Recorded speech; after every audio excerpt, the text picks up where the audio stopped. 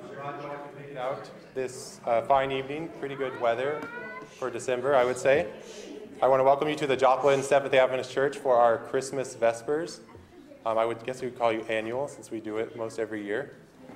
I want to open by reading a passage from Isaiah chapter 9, verse 6 and 7.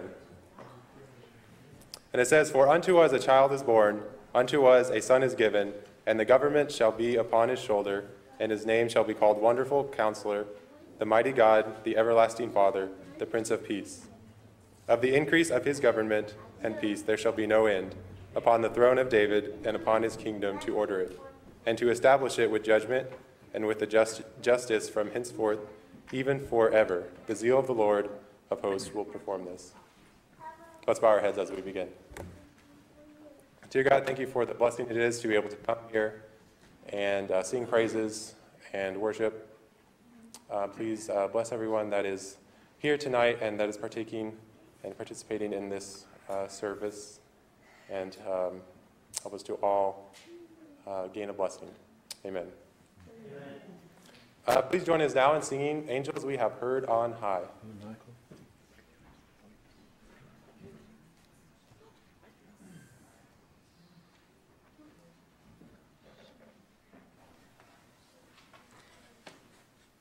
The words will be on the screen, or you can turn in your hymn books to 142. Let's all stand as we start the program. Angels we have heard on high. We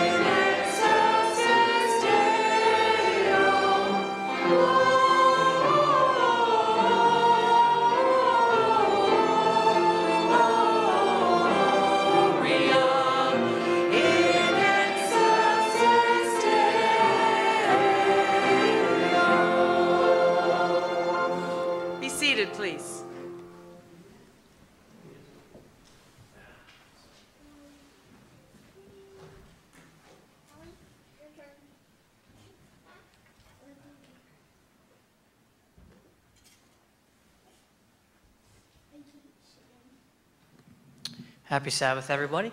Happy Sabbath. Our next reading is coming from the book of Luke, chapter 1, verses 26 through 33. Luke chapter 1, verses 26 through 33. The Bible says, "In the 6th month, the angel Gabriel was sent from God to a city of Galilee named Nazareth, to a virgin betrothed to a man whose name was Joseph, of the house of David. And the virgin's name was Mary. And he came to her and said, 'Greetings, O favored one, the Lord is with you.' But she was greatly troubled at the saying and tried to discern what sort of greeting this might be.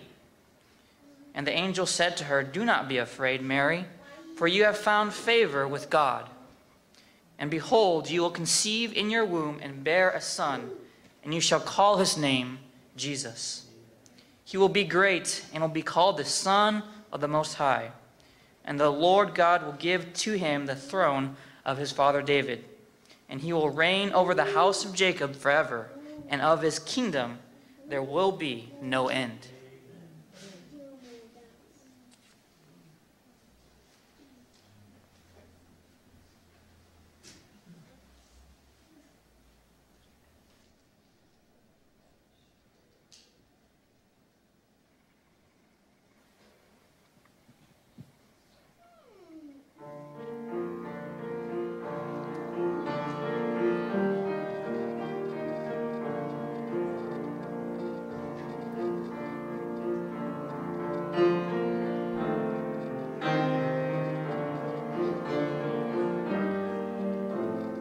O holy night, the stars are brightly shining. It is the night of our dear Savior's birth. Long lay the world in sin and error pining, till he appeared and the soul felt its worth. A thrill of hope, the weary world rejoices, for yonder breaks a new and glorious morn. Fall on your knees. Oh, hear the angels' voices. Oh, night divine, oh, night when Christ was born. Oh, night divine, oh, night, oh, night divine.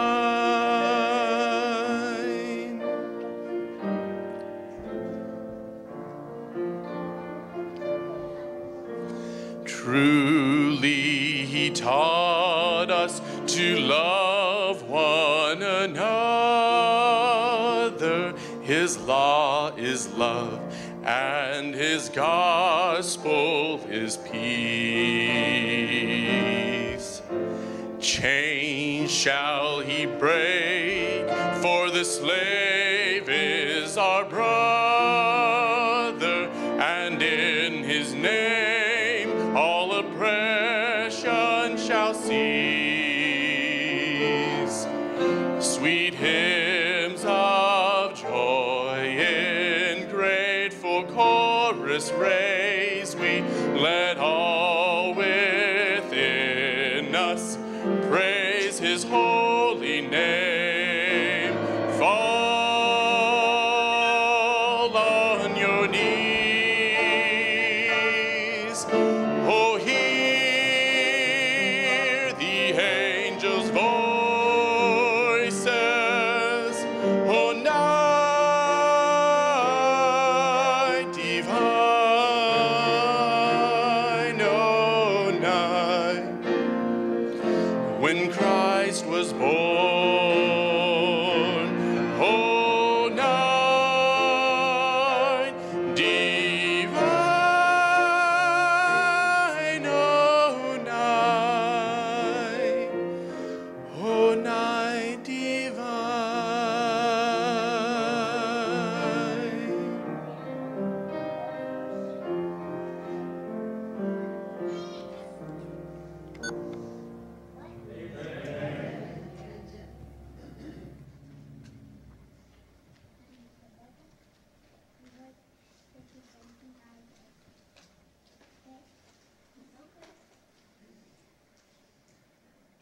Happy Sabbath.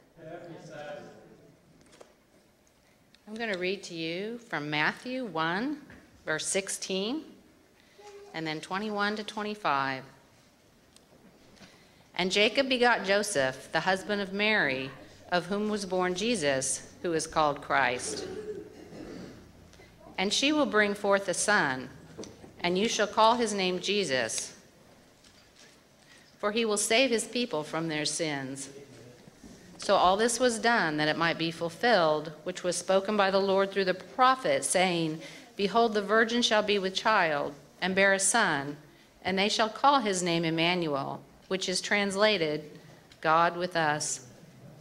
And then Joseph, being aroused from sleep, did as the angel of the Lord commanded him, and took to him his wife, and did not know her till she had brought forth her firstborn son, and he called his name Jesus.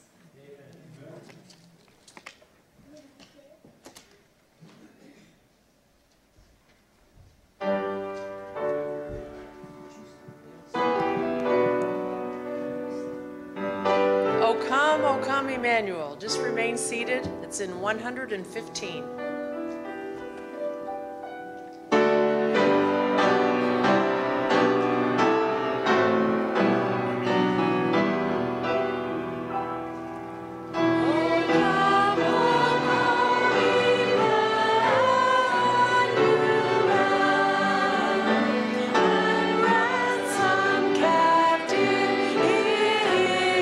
Israel,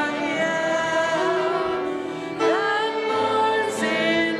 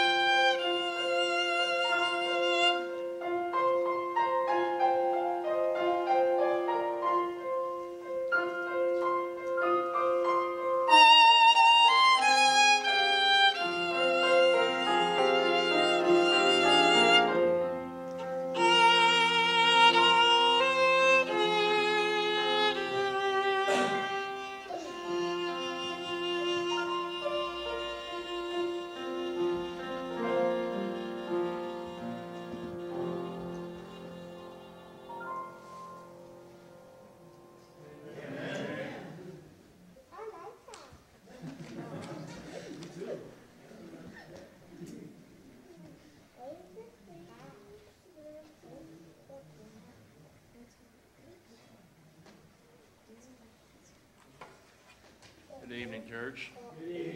I'm going to be reading out of Matthew 2, verses 1 through 11. Now when Jesus was born in Bethlehem of Judea, the days of Herod the king, behold, there came wise men from the east to Jerusalem, saying, Where is he that is born King of the Jews? For we have seen his star in the east, and are come to worship him. When Herod the king had heard these things, he was troubled, and all Jerusalem with him. And when he had gathered all the chief priests, scribes of the people together, he demanded of them where Christ should be born. And they said to him, In Bethlehem of Judea, for it is written by the prophet, And thou, Bethlehem, in the land of Judah, art not the least among the princes of Judah, for out of these shall come a governor that shall rule my people Israel. Then Herod, when he had privately called the wise men, inquired of them. Thank you, Neil. I really didn't think I needed that.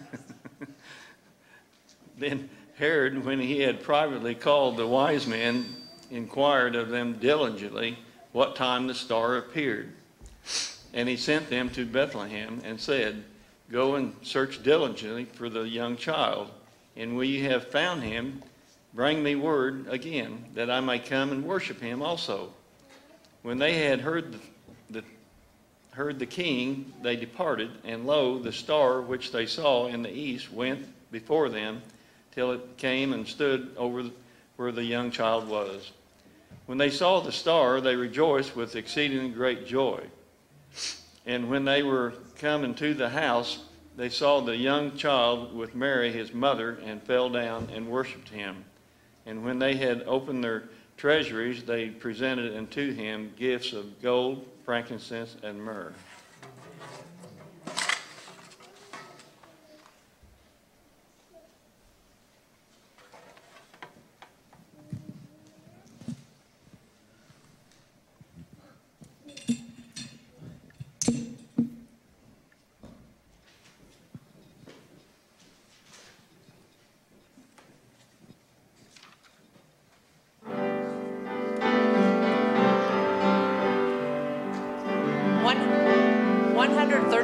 We Three Kings.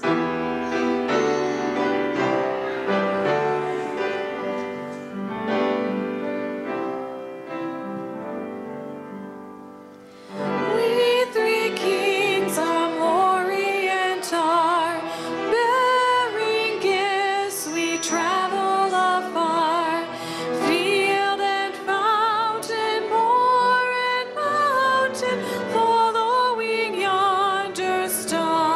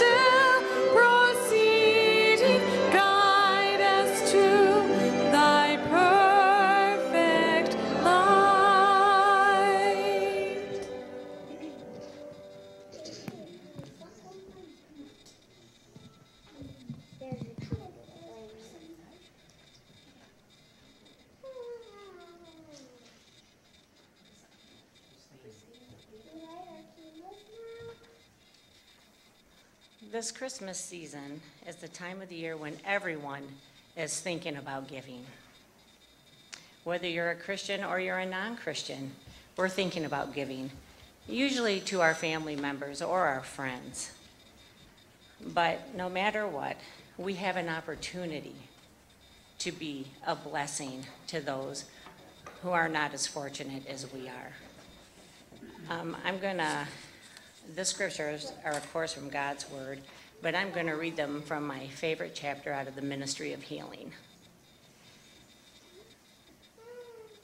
Do give and lend, hoping for nothing again, and your reward shall be great, and ye shall be the children of the highest. For he is king, and he is kind unto the unthankful and to the evil. That's from Luke 6:35. Proverbs 28:27. He that hideth his eyes shall have many curses, but he that giveth unto the poor shall lack nothing. Luke 6:38. Give, and it shall be given unto you. Good measure, pressed down and shaken together, and running over shall men give in to your bosom.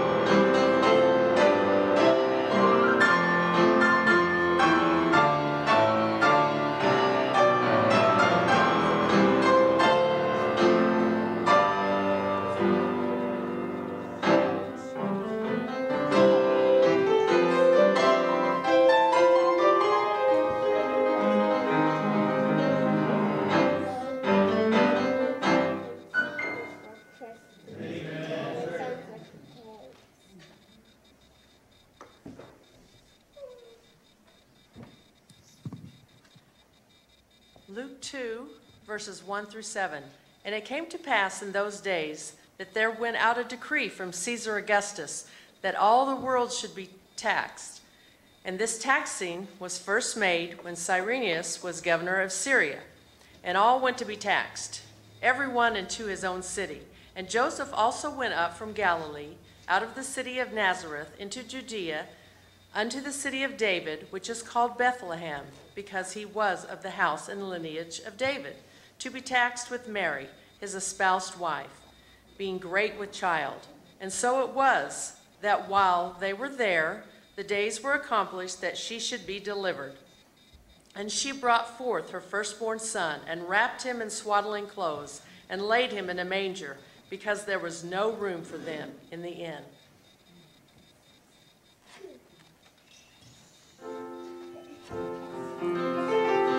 O Little Town of Bethlehem, page 135.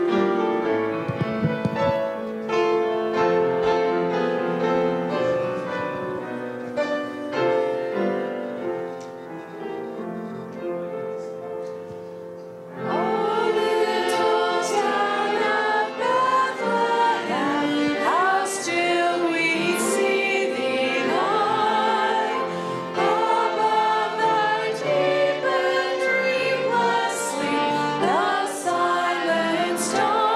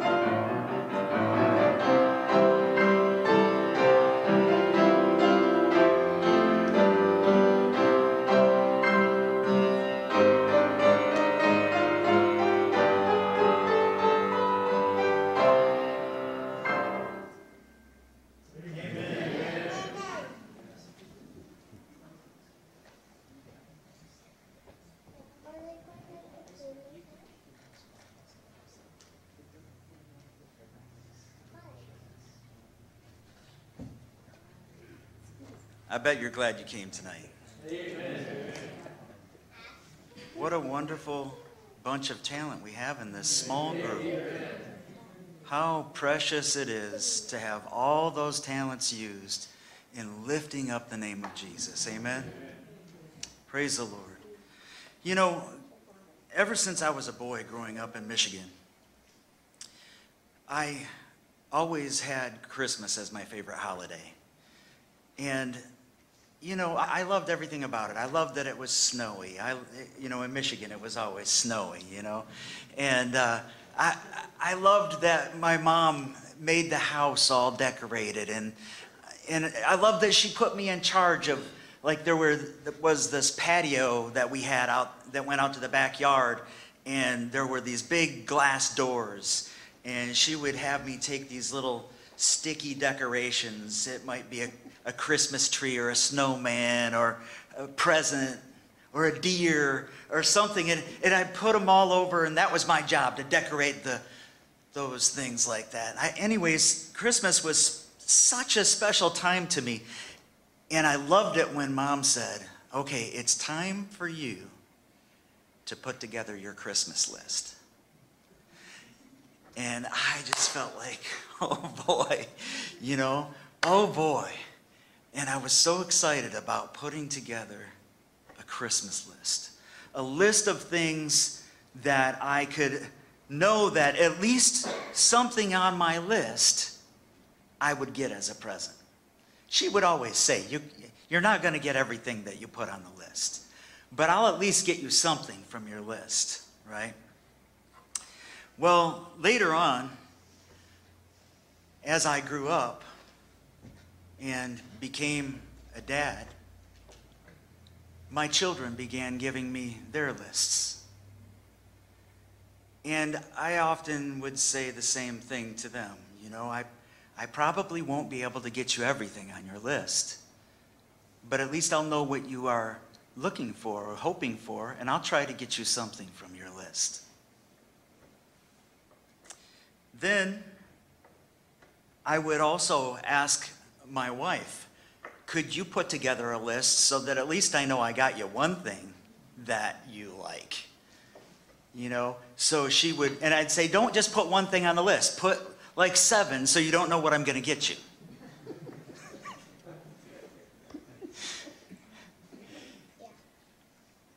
And now, as I continue on, I wonder, what would God put on his Christmas list to me? What would God want from me this Christmas?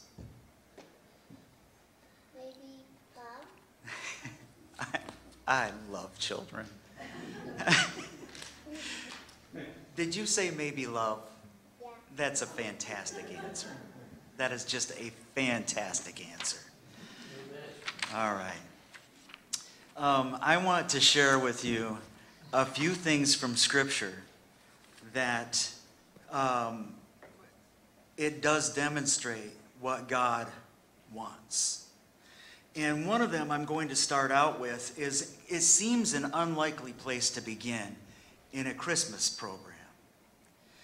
But I'm going to go to Psalm 51. Psalm 51. If you know this psalm, you know that it is the psalm of confession, where David was praying after his great sin and setting up Uriah to be killed so he could take Bathsheba as his own wife, right? So now in Psalm 51, he's having his prayer of confession. And in that prayer, I'm not going to cite it all, but I want to point out something. In biblical times, when you offer something to God, you are offering a sacrifice, right? So sacrifices were being offered to God. That's how people would give to God, as it were. And in verse 17 of Psalm 51, it says, the sacrifices of God are a broken spirit, a broken and contrite heart. These, O God, you will not despise. The sacrifices of God are a broken spirit and a broken and contrite heart. What does a contrite heart mean? Sorrowful, apologetic, remorseful, repentant. That's what this means. As you are thinking of offering something to God, what could I give God? What would be on God's Christmas list? He would like you to surrender yourself entirely. He would like you to confess your sins. He would like you to repent of your wickedness. Right? Yes. Now, I have a few more things that I'd like to share. In Hebrews chapter 13, there's another thing that God lists. So Hebrews chapter 13.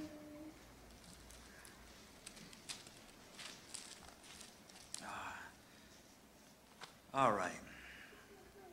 I'm going to read verses 15 and 16. And it says, therefore, by him, that is Jesus, let us continually offer the sacrifice of praise to God. That is the fruit of our lips, giving thanks to his name. What does God want? He wants us to acknowledge where the good things in our lives come from.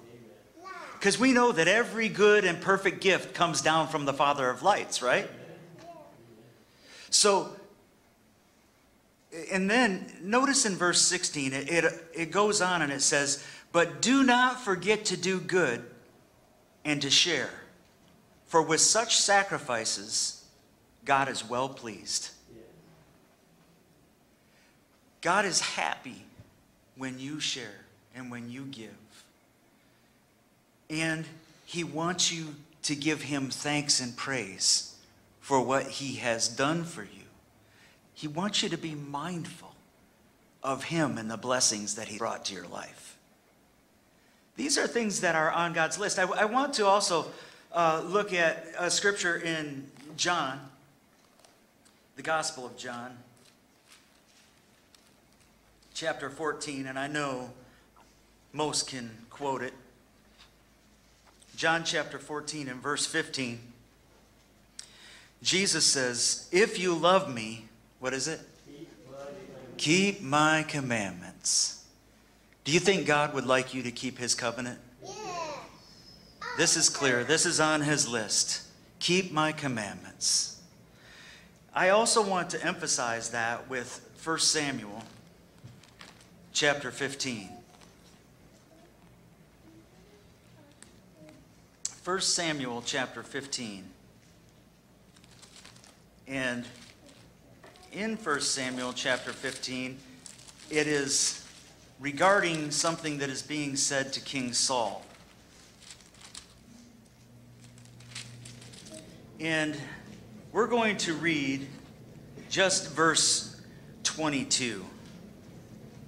And Samuel the prophet is addressing King Saul.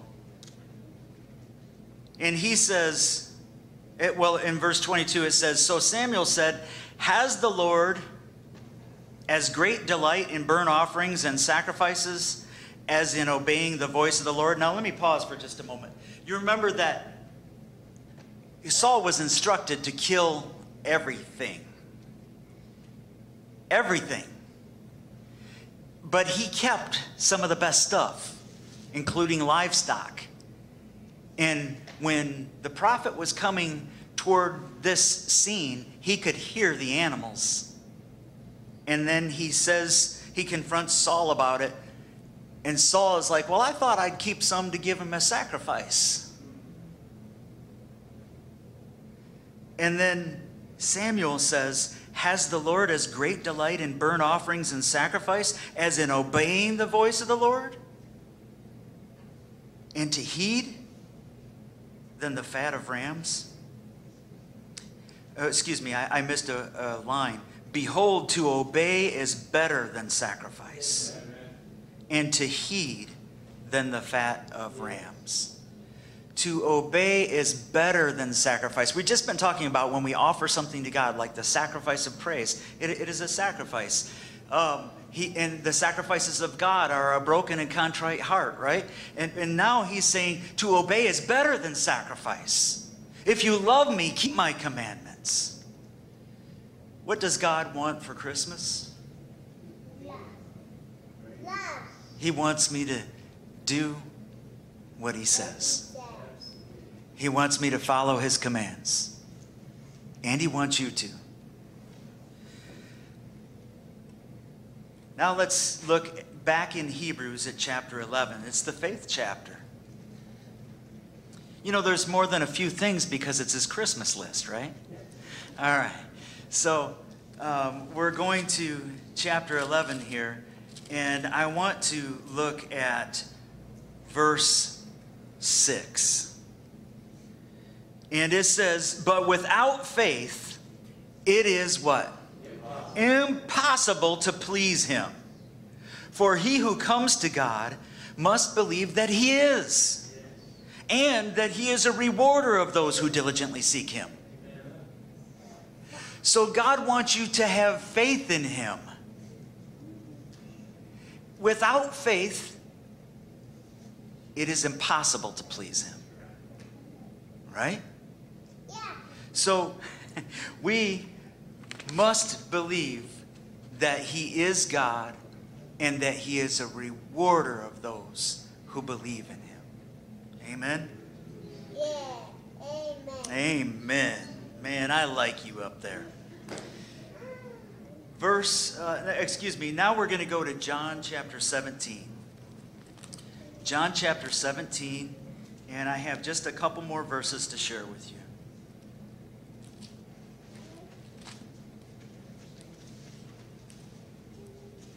John chapter 17 is where Jesus is praying a special prayer. And church, family, I know that we have talked about this on numerous occasions. I want to point out again, though, this section in John 17 where Jesus is praying for you and me. And in verse 20, it starts out and it says, well, first of all, let me just say this. First he prayed for his mission, then he prayed for his disciples who were with him. And now we're picking up in verse 20 and he says, I do not pray for these alone, meaning the disciples he just prayed for, but also for those who will believe in me through their word, which is who? Ding, ding, ding. Us. It is us. He's praying for us, and he says that they all may be one, as you, Father, are in me and I in you, that they also may be one in us, and that the world may believe that you sent me. And the glory which you gave me I have given them, that they may be one, just as we are one. I in them, and you in me, that they may be made perfect in one, and that the world may know that you have sent me and have loved them as you have loved me. Amen. So Jesus is praying that we will all be one in communion with God and in unity with one another. Amen? Amen. What does he want for Christmas? What does he want for? He wants us to come together. And it seems so hard. We have so many obstacles in our mind these days because of all the things about, social distancing. We're even trying to respect that tonight. You see that our rows are distanced apart, and we have our signs up encouraging people to remain at a distance. Yet here we are, gathered together in one place, lifting up one name, Jesus. Amen. And we are experiencing a unity as we are coming together in God. We are indeed actually answering a prayer of Jesus tonight. Now, two last points. I'd like you to turn with me to Romans. The book of Romans, chapter 12. I'm just going to read verse 1. This is an important verse. It says, I beseech you, therefore, brethren, by the mercies of God, that you present your bodies a living sacrifice, holy, acceptable to God, which is your reasonable service. What does God want for Christmas? Strange as it may sound to say it this way, God wants your body. He wants, why would I say that? Because why would he say that? Everything that you are, everything that is you, is contained in your body. Yes. And God wants all of you. Yes. And so if you present him your body as a, now most of the time when you talk about sacrifices, you think of something being killed, right? But God is saying he wants your body as a living sacrifice. And again, it emphasizes the point that I sometimes like to make about, if you would choose, if it came down to it, you would die for him, how much more then does God want you to live for him? Yes. Right? So, what does God want for Christmas? He wants your body. And then lastly, and this is the first thing that my little friend up there cited, God wants love. He does. He wants you to love him. And it's interesting how he points that out. I want to point something out in John, the Gospel of John, chapter 13 and verse 34. And it says, Jesus is speaking, by the way, and he says, a new commandment I give to you, that you love one another as I have loved you, that you also love one another. By this, all will know that you are my disciples if you have love for one another. Does it sound like Jesus wants this? Yes. And then my last point on this whole thing of love and how it fits in the way that God addresses it is Matthew chapter 25. Matthew chapter 25 and verse 40. And Jesus is speaking. And he's speaking about a king, and he says, and the king will answer and say to them, assuredly I say to you, inasmuch as you did it to one of the least of these, my brethren, you did it to me. The way that you treat the least of the people you know is how you treat Jesus. When you're impatient, when someone is getting on your nerves, when someone wants your time and you don't have the time, the people who aren't getting close to the top of your list, the way that you treat them is the way that you treat Jesus. And what did he say that he wanted you to do with them? He wanted you to love them. And why did he call it a new commandment? It wasn't a new commandment to love somebody else. He called it a new commandment because he showed you what that kind of love looks like. When he washed the feet of Judas, his own betrayer. when he prayed for the people who put the nails in his hands and feet. He showed us what that kind of love looks like.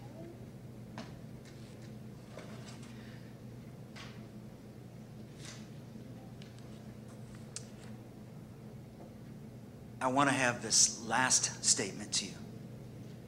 What does God want for Christmas? A broken and contrite heart. Praise and thanksgiving. Obedience. Faith. Communion with him and unity with the brethren. You, your body. And love. And the way that you love others is the way that you love him. God's Christmas list. At least part of it. Let's pray together, shall we? Tonight, Lord, as we have considered your word, it's from a different perspective, with us thinking about what you would like from us. We are so thankful for the unspeakable, priceless gift of Jesus to come and intervene on our behalf. It is impossible for us to recognize what great sacrifice has been made on our behalf. But we are thankful, and we want to give you some things that you want off your Christmas list. Please help us to remember these things and to act in accordance with what you want from us, that our lives may be pleasing in your sight, Lord. We want to give you the gift of ourselves, and we want to give you the gift of a broken and contrite spirit as we learn how to love each other. Please bless us to this end, in Jesus' holy name. Amen.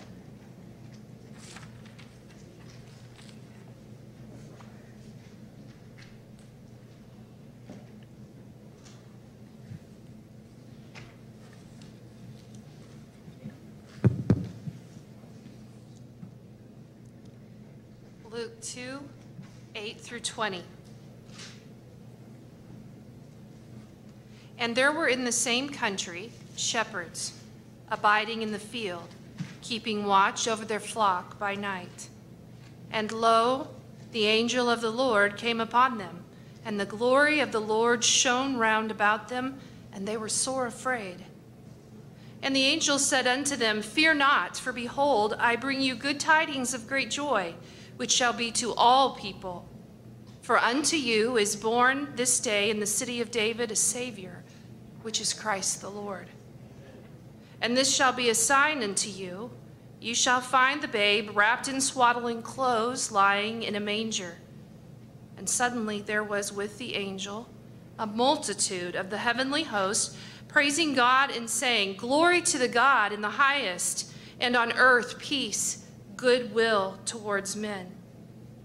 And it came to pass, as the angels were gone away from them into the heaven, the shepherds said one to another, Let us now go even unto Bethlehem, and see this thing which is come to pass, which the Lord hath made known unto us. And they came with haste, and found Mary and Joseph and the babe lying in a manger. And when they had seen it, they made known abroad the saying which was told them concerning this child.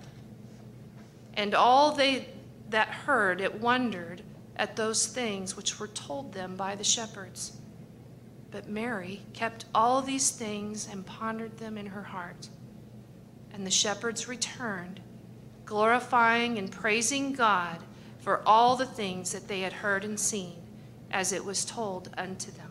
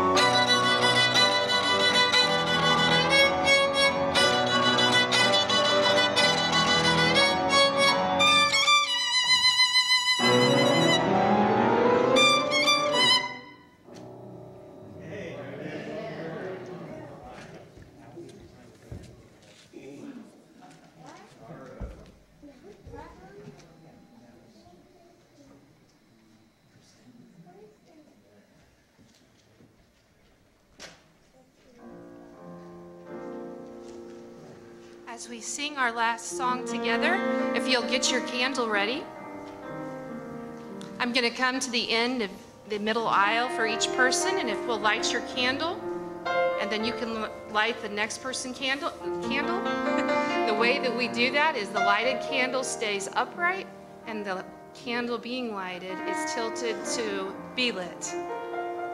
And Steve, if you would get our lights. Steve, if you would shut off our lights, please.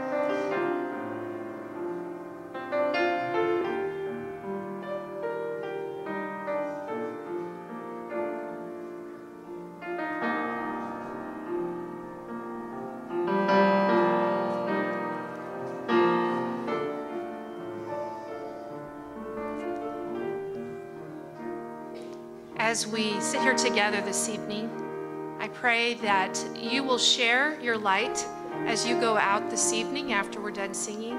Find a way to touch someone else's life and share Christ's light that He has put in each and one of us. To show love, compassion, and empathy to others. Join me as we sing our closing song, Silent Night.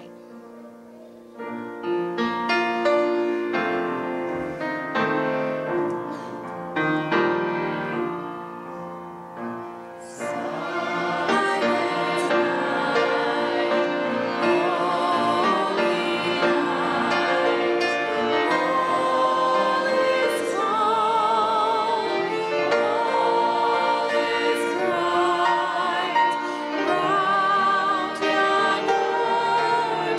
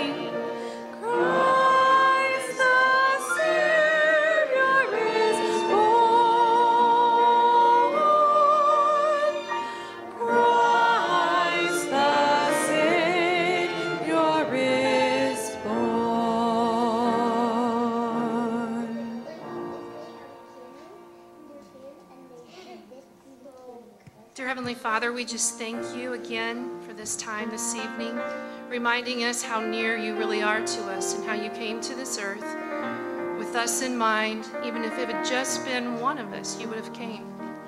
I pray, Lord, that we will carry that thought, knowing how special each one of us is to you. And to know that we, Lord, despite all the other things, that, Lord, you've forgiven us and that you give us new life, and we thank you for it. In Jesus' name, we ask these things. Amen.